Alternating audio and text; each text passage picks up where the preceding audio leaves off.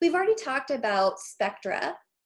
A spectrum of a star can reveal a star's composition, temperature, luminosity, its speed, its rotation on its axis, and other properties. So remember that we've got light that's moving through the gas of the star's surface layers. The atoms in that atmosphere are going to absorb radiation at some wavelengths of light. That's an absorption spectra. So you remove some parts of the full rainbow of the electromagnetic spectrum, and you create those dark absorption lines in the star's spectrum. And every atom creates its own unique set of absorption lines. So determining a star's surface composition is a matter of matching a star's absorption lines to those that we know for atoms, like from a laboratory, for example. So here is the solar spectrum, okay, and this is the spectrum of light coming from our own sun. And so we can see that there's a lot of absorption features in here. From these absorption features, we can pin down the sun's surface temperature and what spectral type of star it is. Now, since stars emit light at all wavelengths of light, that entire spectrum of light that the star emits, the continuous spectrum of light that a star emits, is what we call its black body spectrum. That's just the name it's given. Okay, so let's say that we have a particular star, and here is the spectra of that star, the continuous spectra, before any absorption or emission occurs. So this axis here is the intensity. How intense is that light at a particular wavelength that the star is emitting? And so this particular star is emitting most strongly near visible wavelengths of light. Okay, so this would be the visible part of our spectra. Here's the wavelength. So we've got longer wavelengths over here, shorter wavelengths on this end. Now, as this light passes through the star's atmosphere, atoms will absorb photons of certain wavelengths, and that causes the absorption lines in the stellar spectrum. So then from this nice, beautiful spectrum we see here, you're going to start to see some of those absorption lines, some of those black lines where that wavelength of light has been absorbed by material in the atmosphere of the star. But atoms in the hot outer atmosphere of stars can also become excited and emit photons themselves, and those cause emission lines in the spectra of some stars. So then you would see stronger peaks of the intensity of light coming from some stars at some particular wavelengths because of emission spectra as well. So the combination of absorption and emission spectra from the star tells us what the star is made up of, among other things. So scientists began to realize in sort of the mid to late 1800s that you could observe these patterns of spectra from stars and learn a little bit more about them, or at least you could determine that some stars are like each other and some stars are not like each other. Different stars have different spectral line patterns. The first attempt to organize and classify stars by their spectra looked in particular at the absorption of hydrogen. Stars were originally classified by letters A through O based on the strength of the absorption lines of hydrogen. So A was a star that had the strongest absorption lines of hydrogen, and O were stars that had the weakest absorption lines of hydrogen.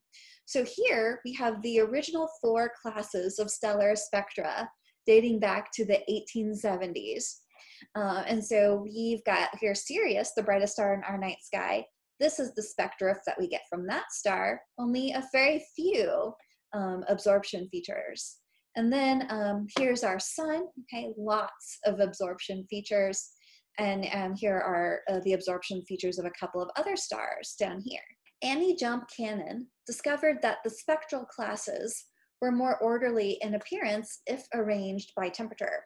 So because all the original spectra were labeled A through O based on the strongest hydrogen emission to the weakest, but that didn't necessarily mean that the temperatures were in order with those numbers.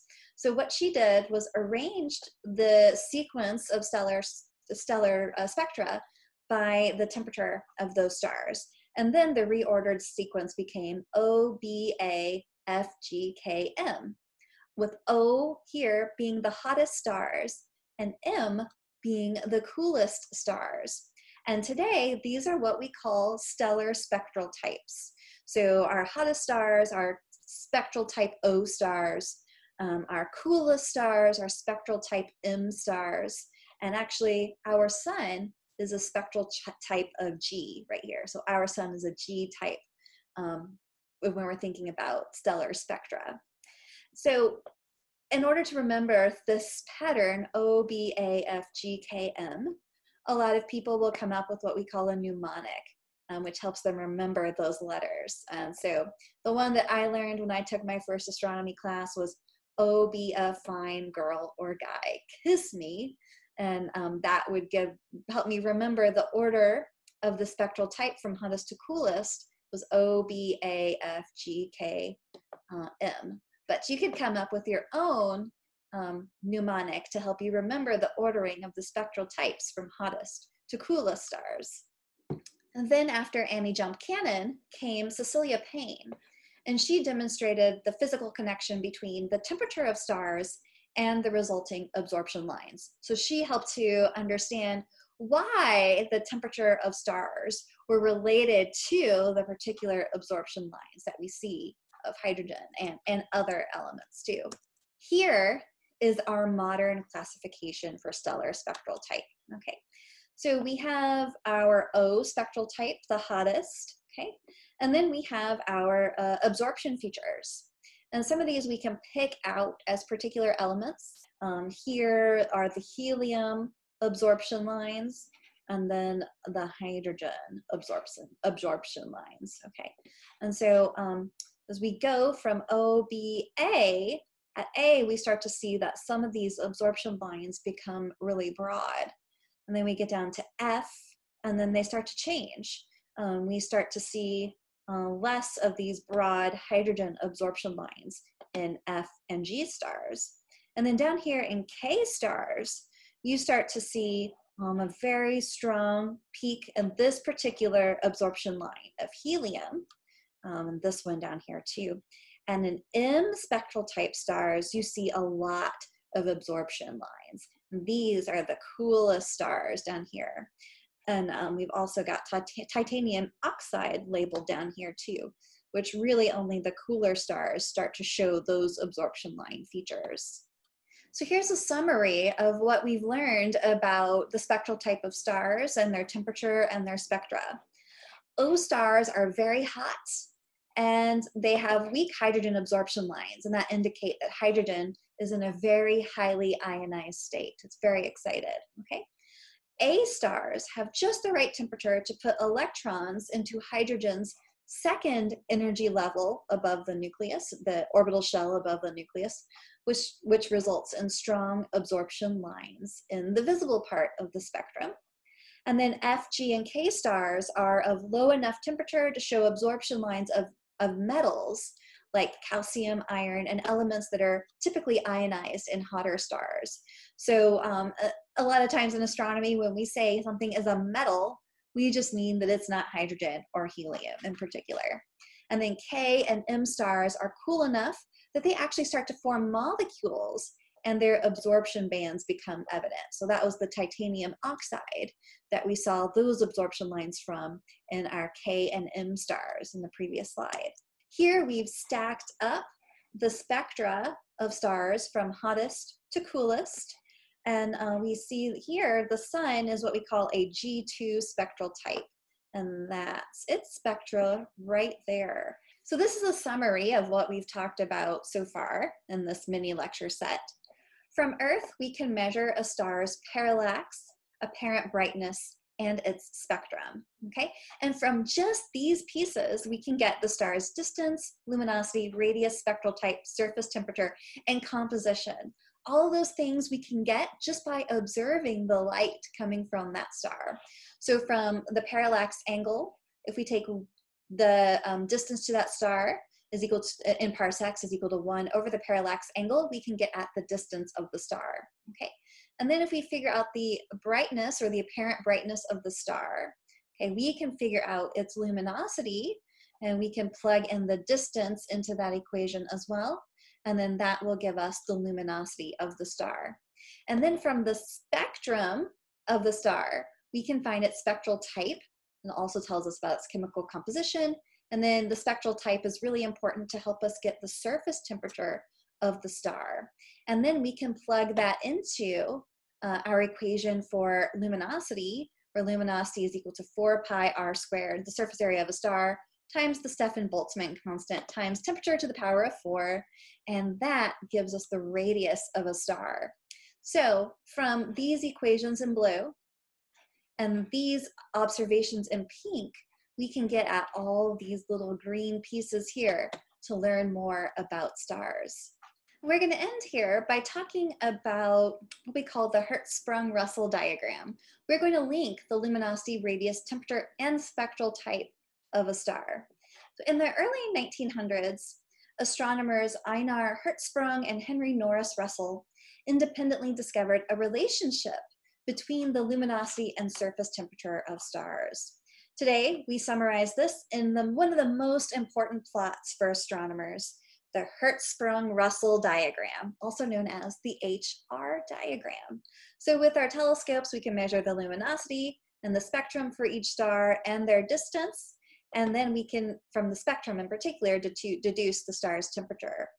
And so what we can do is, knowing the luminosity of the star, and we plot the luminosity of the star on the vertical axis, and we plot the temperature of the star on the horizontal axis, and all the stars in our universe start to line up in a particular pattern in a particular way, which is really, really interesting. And it tells us a lot more about the physics that's going on inside these stars, which is all the same. So here is our Hertzsprung-Russell diagram. Most of the stars on the HR diagram lie along a smooth diagonal line running from hot luminous stars up here in the upper left to cooler, dimmer stars in the lower right. And we call all the stars along this main branch stars on the main sequence. So in our Hertzsprung-Russell diagram right here, we've got the luminosity of the star on the vertical axis. Stars that are very low luminosity are at the bottom, stars with high luminosity are at the top. And then we've got temperature on the bottom axis. It's actually reverse of what you might think. The way that we put together the Hertzsprung-Russell diagram, temperature, the hottest stars are actually to the left here. And the coolest stars are actually to the right. And we also have the spectral type labeled here. So hotter stars are O, cooler stars are M, okay? And hotter stars are blue, cooler stars are red. So we've also got the color here too on this particular HR diagram. Okay, and also there, it's hard to see, but there are some lines here which indicate the radius of the star. So these stars that are near the top of the HR diagram also have larger radii than the stars that are towards the bottom of the HR diagram. And so all the stars that are living out the majority of their lives lie here along the main sequence. Now, this is where most of the stars in our universe reside, is along this main sequence. When a star is on the main sequence of the Hertzsprung-Russell diagram, that star is fusing hydrogen into helium in its core, just like our own sun is doing, okay?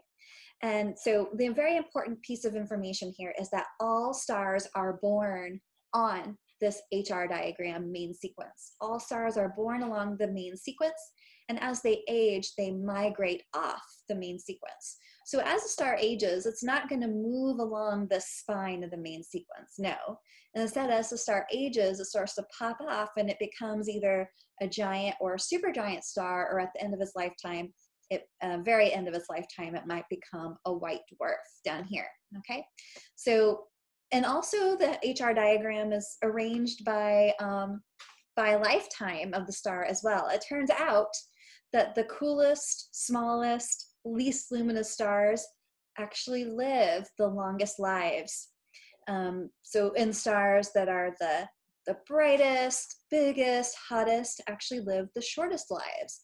So these stars up here, O-type stars, have lifetimes of only 10 to the 7 years, Whereas when we come down here to a star like our sun, right here is where the sun sits on the HR diagram. Our sun has a lifetime of about 10 to the 10 years, okay? And then these tiny, tiny stars down here, actually some of the smallest M dwarfs, sometimes we call stars along the main sequence dwarfs.